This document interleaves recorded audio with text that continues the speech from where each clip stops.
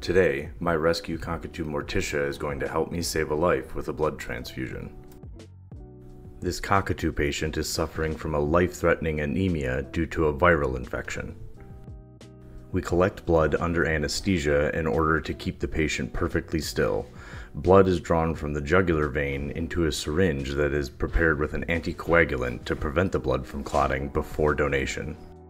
The amount of blood that we can safely take is dependent on the patient's body weight.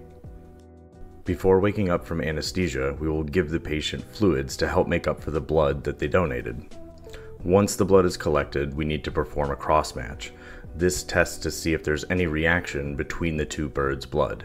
If any reaction is noted, that means it isn't safe to use the blood for a transfusion.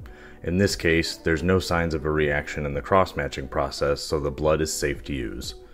Blood is given over time through a special filter into a catheter. Typically we will use an IV catheter, but in this patient's case they were too sick and required an intraosseous catheter. I'm happy to report this patient did very well with the transfusion, and Morticia was happy to help out her new friend.